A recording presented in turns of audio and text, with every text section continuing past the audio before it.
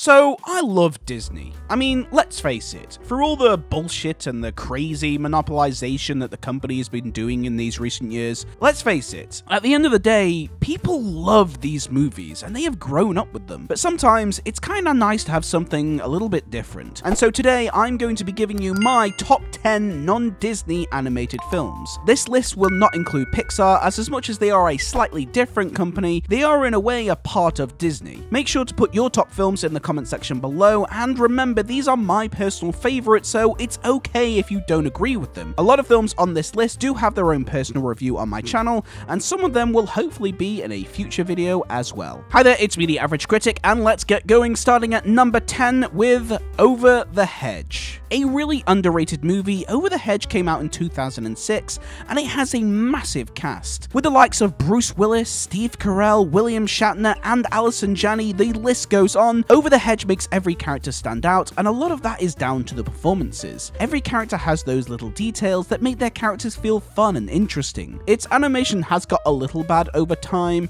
but it's still okay, at least for now. DreamWorks films' comedy can be very hit or miss in my opinion, but Over the Hedge delivers such a fun cast of characters that really make you laugh. I want my cookie! Number 9, Ice Age. Ice Age is a film that I loved as a kid, and I love it even more now. Blue Sky Studios has sadly been shut down, and I find that really sad, as even though they didn't do many films, the ones we got were definitely something special, and Ice Age, it's definitely the best of the bunch. Sure, its sequels weren't the greatest, but the first delivers a fun movie with not only some genuine laugh-out-loud moments, but some of the darkest and serious moments in an animated film. Who would have thought a film with this type of cast of characters would deliver something so dark and powerful?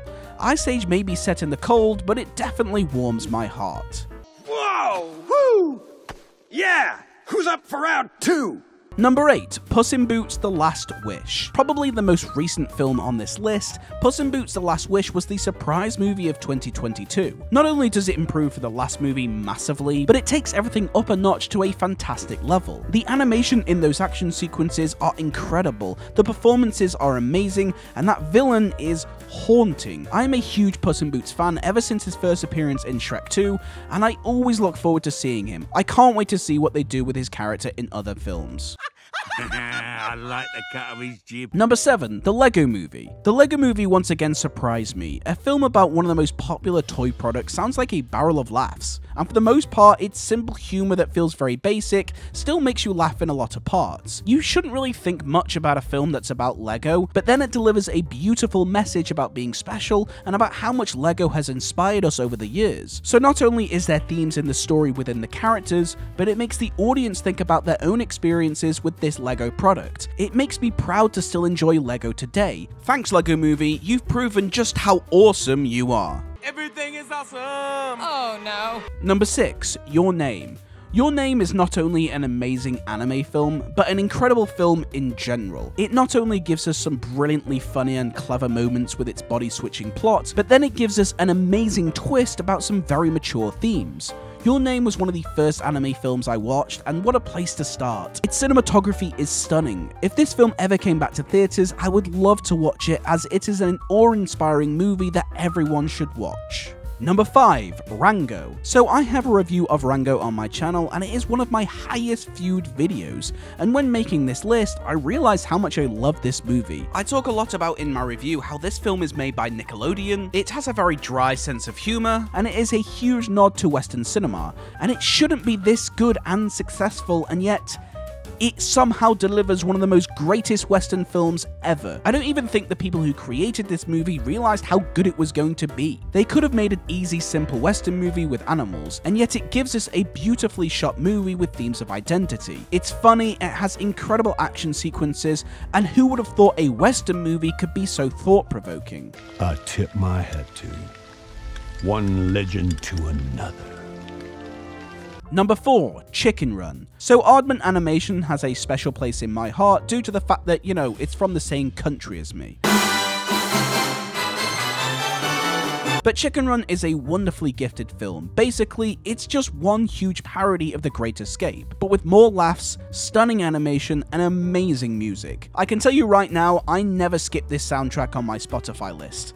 I love war movies, but a war movie about chickens, throw in some British humour, a gorgeous story, and an amazing cast, and you have a brilliant British film. Now let that be a lesson to the lot of you. No chicken escapes from Tweedy's farm. Number 3, Ponyo. So I've talked a lot about Studio Ghibli these past few months, and it was hard pinpointing my favourite Studio Ghibli picture. But Ponyo takes the 3rd spot because every time I watch it, it just gets progressively better. Ponyo is just a sweet and adorable film that makes you feel like a kid again. The performances are amazing, with Liam Neeson just making me laugh out loud with his performance. It has amazing themes about the environment, friendship, and family, and a finale song that you can't help but feel good. Ponyo makes you forget about all your troubles and gets you lost in this wonderful imaginative world that you can't help but smile at. This is the purest ocean water, and it keeps me from drying out on land. Whatever. Number 2, The Road to El Dorado. Probably the most underrated of all the DreamWorks films, The Road to El Dorado is a blast from start to finish. This film didn't receive well when coming out, and it didn't do well at the box office either, and I can't think why. The performances from Kenneth Branagh and Kevin Kline are genuinely so frickin' funny, and the music from Elton John and Tim Rice is incredible. I quote this film probably on a daily basis, and it has some of the best one-liners ever.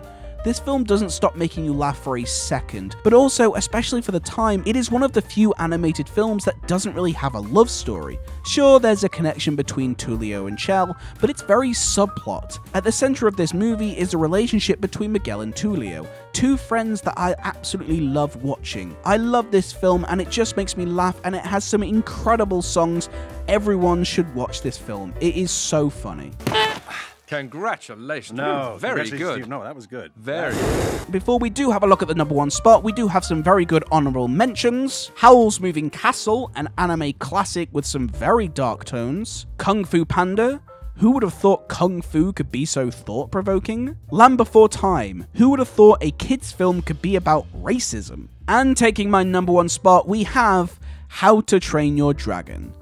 How to Train Your Dragon is probably my favourite DreamWorks movie ever. It has a very wonderful cast of characters that are just fun, but what makes this film stand out is the relationship between Toothless and Hiccup. Despite Toothless not being able to say a word, there is so much expression in his character. We have seen a lot of dragons in media, but never before have they been so cute. It has a wonderful message about how we treat our animals. It teaches us not to judge our animals by their appearance. The soundtrack is also incredible, with Test Drive being of course an absolute standout. Hearing this song always gives me goosebumps every time. It isn't just a great animated movie, but a great movie in general. This film holds up against Disney, and its sequels do the same, giving us probably one of the best trilogies of all time.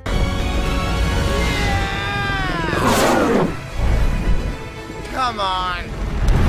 So thank you so much for joining me in this little video. If you enjoyed it, be sure to watch one of my other videos, and make sure to like and subscribe to the channel for more great content on all things animation, and make sure to pop some of your favorite non-Disney films in the comment section below. Also, I do just quickly want to mention I recently hit 1,000 subscribers on my channel, so my 1,000 subscriber special is on the way. It's just taking some time, so rest assured it will be coming soon, guys. But thank you so much for watching me, guys, and I will see you all in the next one.